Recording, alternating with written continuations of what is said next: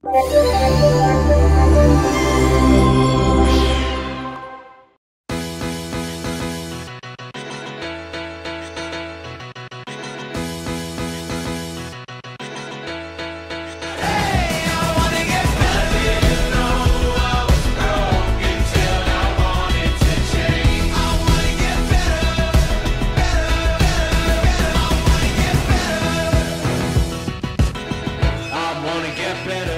join in the conversation via Twitter using the hashtag #CreateNow and let us know what you think so far.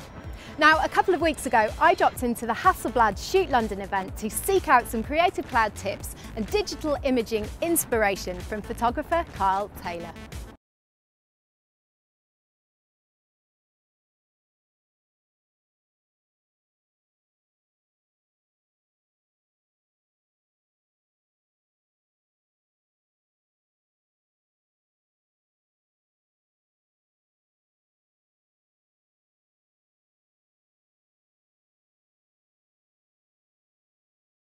I'm here at the Ultraman Brewery in London and I'm joined by photographer Karl Taylor. Karl, thank you so much for taking time out to chat with us. Pleasure. Can you tell us a little bit about the Hasselblad Shoot London event and what you're doing here? Absolutely. Basically, it's a professional workshop studio environment for pro photographers to come along, see the latest equipment, learn the latest techniques. Several pro photographers, myself included, will be demonstrating lighting techniques. Adobe are here as well, demonstrating techniques as well. Yep. So it's basically a workshop for pro photographers right in the heart of London. It's an annual event. It's got to be a dream thing to come to as a photographer, I imagine. Oh, it is, and it gets very busy. A lot of photographers turn up, all levels actually, but it is aimed more at professional photographers. Yeah. And they get some fantastic tips, fantastic tutorials, and it's all completely free. Are you running workshops here as well as presenting them? Absolutely. We've got a live show each day called Smash and Splash, where we're doing these spectacular images where we're crashing whiskey glasses together with exploding liquids,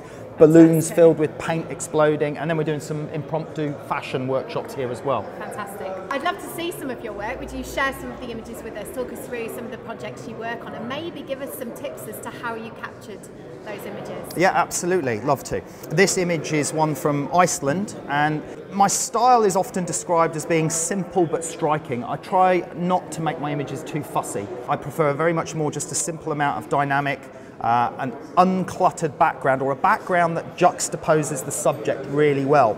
So in this example, the technique I've applied is to underexpose the ambient scene, underexpose the daylight, and then just flashlight the model who's in these colourful, bright fashion clothes, to bring her out and separate her from the background. It gives this kind of surreal element to it, doesn't it? It does, absolutely, and I love that surreal element in these type of shots. So again, simple but striking. I mean, there is complexity in it as well, because obviously we've got all the scene and the waterfall, but again, I try to not overcomplicate the image. It's just this feeling of spectacular juxtaposed with this unusual situation of a model, high fashion, stood in this unusual location. When you're putting compositions like that together, are you kind of consciously thinking about the thirds, ratios, and, you know, setting it up like that, or is it just a feeling in a sense that you have after doing this for so long? There are certain rules that you should follow. I guess for me it is more of a feeling in a sense, knowing, you know, after 25 years in the business, you kind of get a feeling for what works and what doesn't. What I do say is that most of the images that we shoot on location, especially in fashion, they're pre-visualised. I work them out, I'll recce the scene, I'll sketch the image, and before we even arrive with the model, I kind of got a good idea what I'm about to shoot. Sure.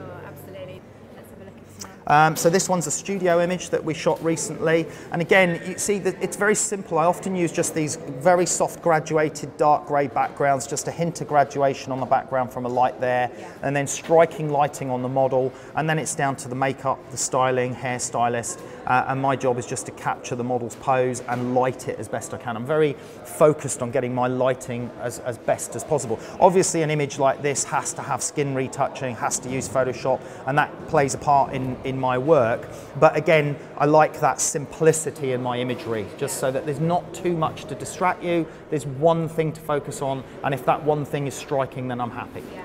So you mentioned Photoshop, and that's something that's always in the news when it comes to retouching. Can you talk about the sort of level as to which you're happy retouching, and maybe show us some examples of the sorts of things you do? Yeah, I think retouching sometimes does get a bad name because sometimes it is taken to extreme and maybe it's used for the wrong reasons. I'd say with my retouching work, it's more about enhancing an image, it's more about adjusting an image to get the lighting a little bit more perfect and just finally polish the image in those last stages. More about if you could have got the makeup how you wanted it and the lighting how you'd wanted it in the camera, it's just kind of getting it to that. Yeah, exactly. stage. It's just those final finishing tweaks to the image. I mean, if we take this one as an example, I've got the finished retouch one here and I've got the original image below, and if we just flick between the two, you can see that there's a minimal amount of retouching. If we go in closer, you'll see that we had some strands of hair going across the face that were unavoidable because we had a wind machine running on the model. So those were then retouched out. You can see here, and there's a little bit of burn and dodge work taken on the hair to brighten up some of the hair. Yeah. Then the next stage of retouching was retouching the skin on the face, and then the final stage was retouching the arms a little bit and dodging up the actual main image. But overall, if we take that image and compare it to the actual original, if we knock those two layers off, take it back, it's enhancement rather than massive retouching. It's still her, isn't it? It is still her, and that's what I like with my imagery, is not to take it too far, is to achieve what I can in camera and with lighting, and then use Photoshop for those key final polishing stages. Yeah, great. You've got an extreme version, haven't you? I have got one of more extreme. For a tutorial. Yes. Can we just take a quick look at that? So this is what's possible, but not what you generally do. It's not what I generally do. We actually put this together as an example of what can be done in Photoshop. So this is more extreme. If I turn those layers off, so it's gone from that all the way to that. Yeah. And the reason for that is that we deliberately lit this with a harsh light, and it wasn't a high-end makeup job or hair job. I think the model just did it herself. Yeah. And I wanted to show what could be demonstrated. This is actually part of one of our training courses with using Photoshop. Yeah. And you'll see the extreme here where we've basically transformed the model's makeup, face, skin, hair, retouched the whole thing, and reshaped the lighting to bring it to that level. Yeah. But that's not my normal level of working. My normal level of working is to polish it in camera and then finish it off in Photoshop. But yeah, you can see what a dramatic difference Photoshop can make to an image if you really need to do it that way. Yeah.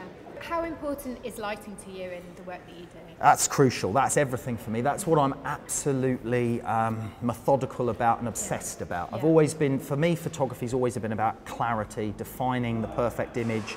I used to work in large format film 5x4. Now I work with a Hasselblad high-res cameras, and lighting, getting the lighting absolutely perfect is a key part. And nowadays you can really capture so much through that lens, can't you? Yeah, absolutely. The camera resolutions these days are huge. You can define the detail to incredible levels. But I also mess around with different techniques with my work. It's not all about just straight imagery.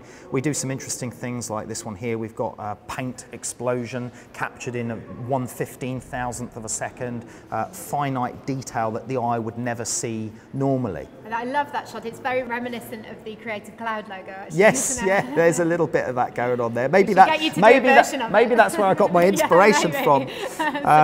Another interesting one where we're messing around with light, for example, is this one. Here we used a 6-foot fluorescent light tube, and during an 11-second exposure we wrapped it around the model and then flashed the model with lighting as well. So we caught all that in camera, but we did use Photoshop to finish off, enhance the colours, clean up the floor a little bit, and the final polishing requirements of the image. Right, it's fantastic.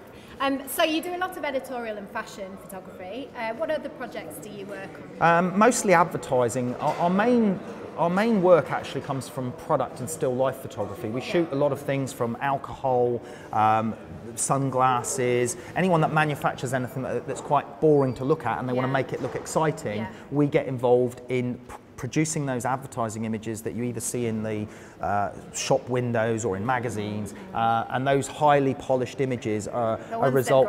The ones that grab you, they're very punchy, very colourful, and they're a result of good lighting and technique. This sort of thing here, this one we did for Hill Figure, but you're taking a fairly boring object and making it look exciting. But you're making it look essential to you. Yes, exactly. Making it desirable is the words, yes. So yeah, that's primarily what our job is shooting product, still life photography, and then we cross over a little bit into fashion, commercial fashion type stuff, and personal fashion work, and experimental images as well. And I've seen some